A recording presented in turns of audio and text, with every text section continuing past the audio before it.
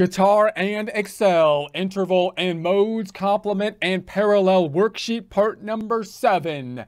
Get ready and don't fret. Remember, the board's been fretted, so you don't have to be. Here we are in Excel. If you don't have access to this workbook, that's okay because we basically built this from a blank worksheet but started in prior presentations. So if you want to build this from a blank worksheet, you may want to begin back there. However, if you do have access to this workbook, there's a bunch of tabs down below, including the first 2 tabs representing the end product, the final worksheet that we will be constructing. The numbered tabs providing the same starting points, tying out to the video presentations as we work through the practice problem. The blue tab starting out where we left off last time. So let's do a quick recap of what we have done thus far. We started out with the musical alphabet, and we listed our musical alphabet. We then numbered the musical alphabet. We then had letters and numbers for the musical alphabet. We created our key here. This is the key that will change the scale that we want to focus in on. We're usually looking at the key of C, but we can make this whatever we want, starting and shifting everything from C to a G, for example. Let's go back to the key of C.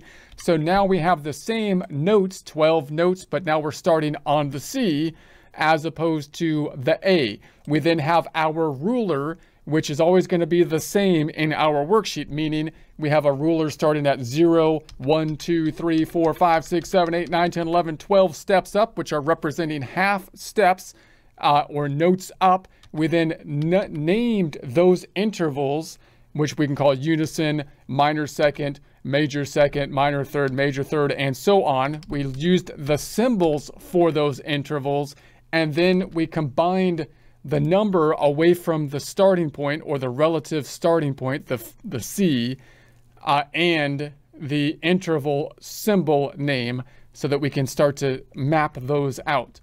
We then used our formula to get the notes in a scale, whole, whole, half, whole, whole, whole, half, getting us back to the C so that we can create our worksheet on the right, providing us the 7 out of the 12 notes in the key of C, providing Roman numerals telling us whether we're going to play a major or minor chord.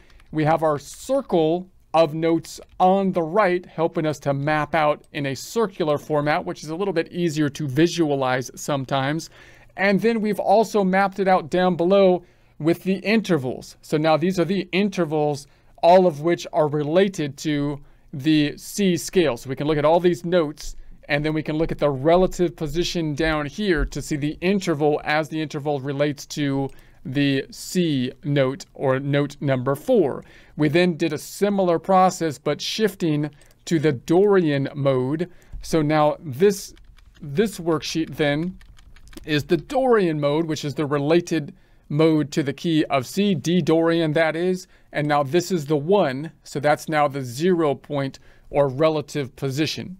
So now we're looking at that as the relative position. We went to the Phrygian and so on and so forth. So in essence, we looked at the complement or basically the relative modes, which means if I take all of these notes in the C major scale or whatever the related scale I'm looking at, and I was to construct the chords, basically taking every other note but construct it from the C major scale, I would in essence be building the related modes, right? These are going to be the related modes that are starting from these notes. Useful because when you switch in music, oftentimes you might go and switch to the complement modes. That might be one technique that can be used, which has all the same notes, but a different central point. The other thing you might do is you might want to keep the same central note, the same home base, but then look at the parallel modes, meaning the C is going to stay the same, and then the notes around the C will change. So that's what we're going to do now. So to do that, what I can do is I can copy this whole worksheet over, which I've basically already done here. But if you haven't done that, what you can do is you can go to your worksheet. If you're working on a worksheet, I'm going to copy it over because I want to have 2 worksheets, one being the complement, one being the parallel. To do that, you can hold down Control, left click, and drag to the right. So that'll make another worksheet. So now on the second worksheet, we're going to just make this minor tweak to fix this up. So what we're going to do over here is we're going to say, all right, this is the same major. That's the same. Everything up top is the same. But when I go down to the Dorian down here, I don't want it to switch to the key of D. I want it to stay in the key of C. So all I'm going to do is take this yellow bit right here and change it back to the key of C, a 4. So now it's relative to the key of C again.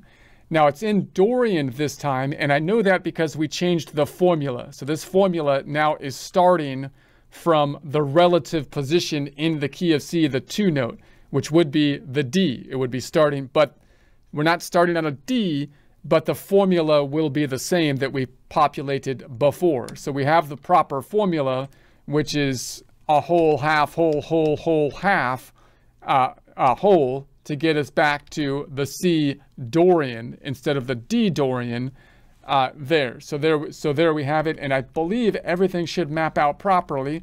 So now you can still see that we have the key of C as the root here, and we still have that root being the 0 or the perfect first, everything being measured as compared to the key of C. The thing that's changed here is that now the notes are actually different, right? We don't have the same notes because we're not talking about the same complement scale. We have a different scale, but one which starts or has the same root. So these notes, C, D, there's a sharp. You can tell by the sharps and flats. The sharps and flats here are going to differ. And you know that the key of C didn't have any sharps and flats. So you can see it's different, but it still starts on the C. And then I could just do that all the way down. So I could just simple fix here. I'm just going to say that 8 is for the Phrygian. I don't want to make it the Phrygian that starts on an E. I want to make it a Phrygian that starts on the C again. So once again, it starts on the C, but I know the formula has changed because this formula is being drawn from, let's do it this way, from here. So even though this is in the key of C, the formula was whole, whole, half, whole, whole, whole, half. Now I'm starting here, which means I'm basically starting that formula from the Phrygian position, but I'm still using the key of C as the 1 note. So now again, you have a different set of notes over here. So you have different notes to choose from if I was playing in the key of C major, and then I still want the C as the root, the 1, but I want to switch to the Phrygian. Then I have a different set of notes that I can basically choose from. And that's what we're doing here. Okay, so then let's do it the next one. We're going to go down. This is so easy. It's so easy. It's incredible. It's increíble. Increíble. Elefante. I like elefante. That's the first word I think I've learned in Spanish. Elefante. Anyways, I don't know what I'm talking about. This is going to be the Lydian. So Lydian, again, we have the same thing here. I've been doing this too long. I need food. I think I need food. So we started down here on the Lydian, but now it's in relation to the key of C. So again, you've got a different set of notes in the Lydian. So let's do it again. Let's do it again. And we're going to go then here, once again, instead of the G, we want to bring it on back to the C, bring it on back to the mixed Lydian. And if we look at the formulae, the formula, and the formula don't lie. The formula don't lie if you do it right. Okay, so we're going to say it's not a formula. It's going to, so that starts from here. And that's going to be the Mixolydian, okay? And then we're going to go down again. And this is the minor, but we're going to start it not on the relative A minor to the C major, but the parallel C minor. So if I switched, and which is quite common, because the minor's, you know, the most common other mode, which you could call Aeolian. So now we're just going to use the minor mode, but instead of going to the A minor, which would be common to do, we're going to just use that minor formula and switch it from C major to C minor. And then again, you have a different set of notes here, but you're keeping that C as the central point, as the tonic. The tonic. You need the tonic in there. So we're going to put this up top. And there's another C. So same thing with the Lokian. So now we've got the Lokian, and I'm going to say this is going to be equal to the formula. Let's go to the formula up top. Oh, wait a second. I didn't want to delete the formula. I just want to show that we have that. I was thinking about something else as I was doing this. So that looks right. Now the problem that I was thinking about here is that the, let's do this, is that these formulas are no longer working, are they? I don't think they are. So I could just copy the same formulas we had. Like I could, let's do that. Like I could go to the Dorian here. What, is that working? We've got the Dorian here. If I looked back on the last one, we've got the Dorian. Well, I can look at it this way. Well, let's look at it this way. We're going to say, okay, so on the Dorian, we had the majors are the 3, 4, and 7. And over here, I have the Dorian, so it's not working. I don't think these are working. So what I'll do is I'll say this is equal to the prior tab, the Dorians, and I'll just copy it from there. So now we should have, that should be fixed. So now that, okay, so let's just do that, and then it'll be fine down here. And then the Phrygian, I'm just going to say this equals the prior tab to the Phrygian.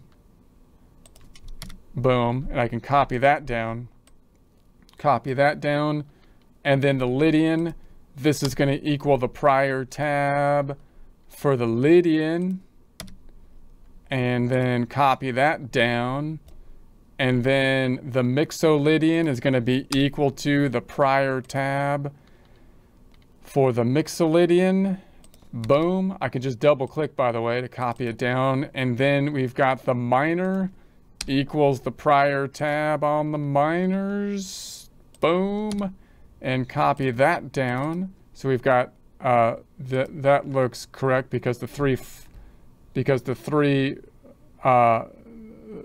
1, 4, 5 is minor. Okay, and then the 2. Okay, and then we've got the Lokian. Lokian is going to be here, and we copy that down.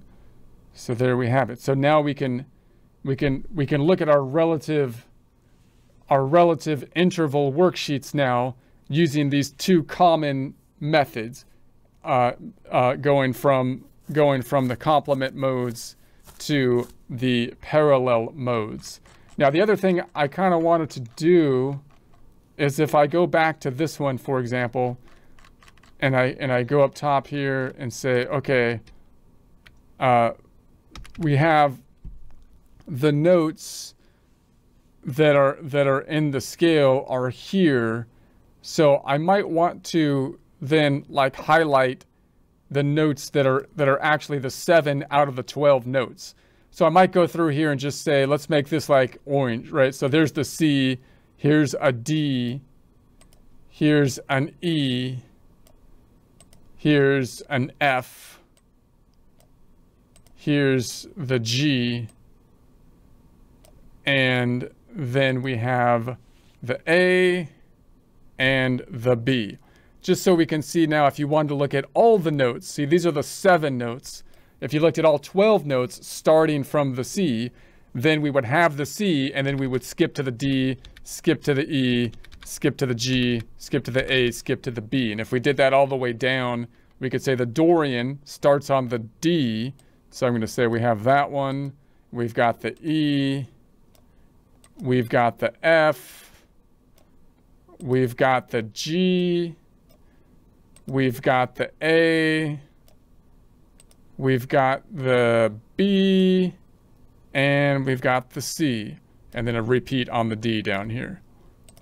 Did I repeat? I can repeat the C here too. That's a repeat. So we could do that all the way down and say, okay, and then if I'm looking at the E, we have the E, we have the F, we have the G, we have all of the non-sharps and flats because we're looking at the relative modes to the key of C. We've got the B, we've got the C, we've got the D, we've got the E.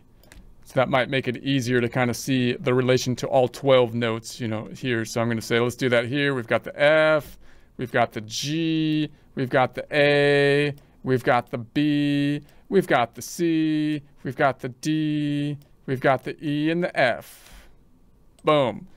And there's the Lydian, and down here, Mixolydian, we start on the G, we've got the A, we've got the B, we've got the C, we've got the D, we've got the E, we've got the F, and we've got the G. Why don't I pick these up too?